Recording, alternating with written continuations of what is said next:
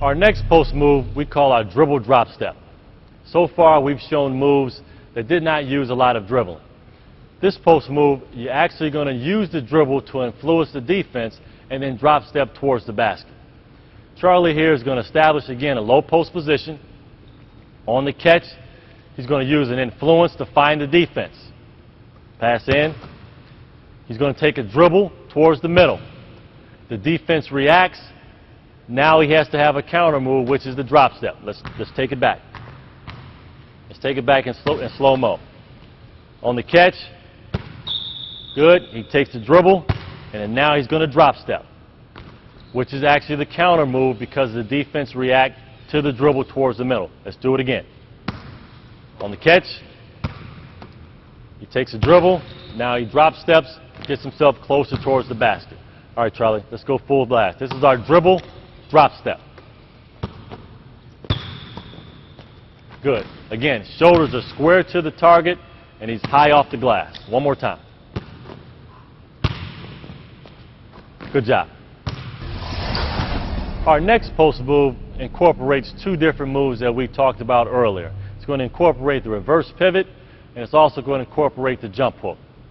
We'll have Charlie here in slow-mo first so we can focus in on the footwork. On the pass here, we're going to get the reverse pivot in. We'll give a quick shot fake, power dribble to get into the paint, and we're going to finish with a little jump hook. Let's show that again. Again, it's a reverse pivot, shot fake, power dribble, jump hook. All right, let's pass it back out. Now let's give the reverse pivot and finish with an up and under. Same thing. Watch the footwork. Reverse pivot, power dribble towards the lane, up and under move, high off the glass. Let's try it one more time. Reverse pivot, up and under. Good. We can also use these moves using the front pivot. So now, Charlie, we're going to have you do the front pivot, finish with the jump hook.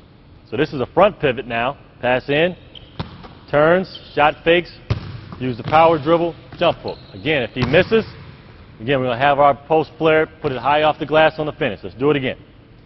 Front pivot, finish with the jump hook. Good.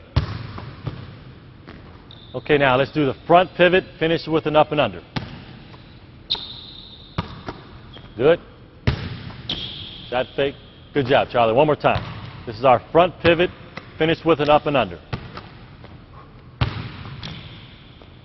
Good job.